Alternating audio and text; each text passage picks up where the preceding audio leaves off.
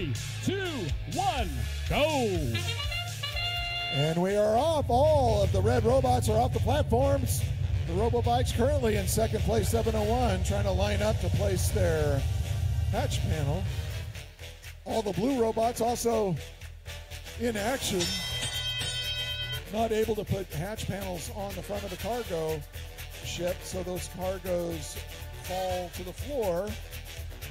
Got a close match, 15-15, as we start the teleop period.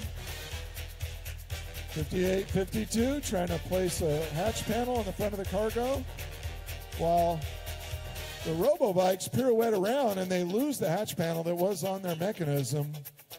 41-35.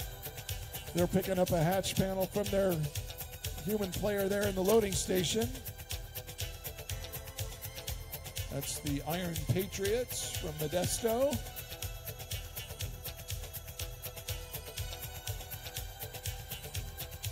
On the blue side, we got 6804 Jets Team Wolfpack trying to pick up a hatch panel from their human player. We've got 80 seconds left. 21-35, Presentation Invasion in the middle of the field, trying to place cargo, and they successfully do so into the blue cargo ship. That takes blue into the lead, 26-21, with just over a minute left in the match. This is a close one.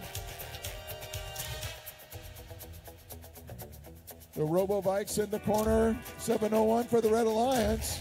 Oh, I'm hearing some gears grind out there somewhere.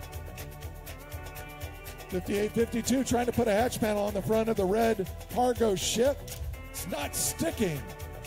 We got to release it properly. It's sort of sticking, but it's when they back off, it tears it away.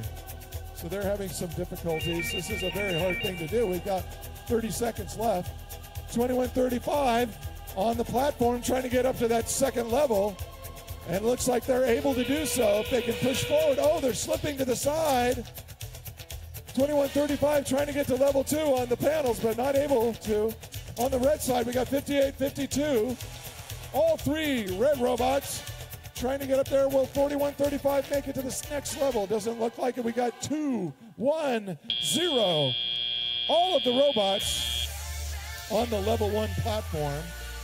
That'll score 9 points for Alliance. A very even match. We'll have to wait minutes. Wow! The Red Alliance just barely squeaks by the Blue Alliance 41-40, taking 2 ranking points for those Alliance partners.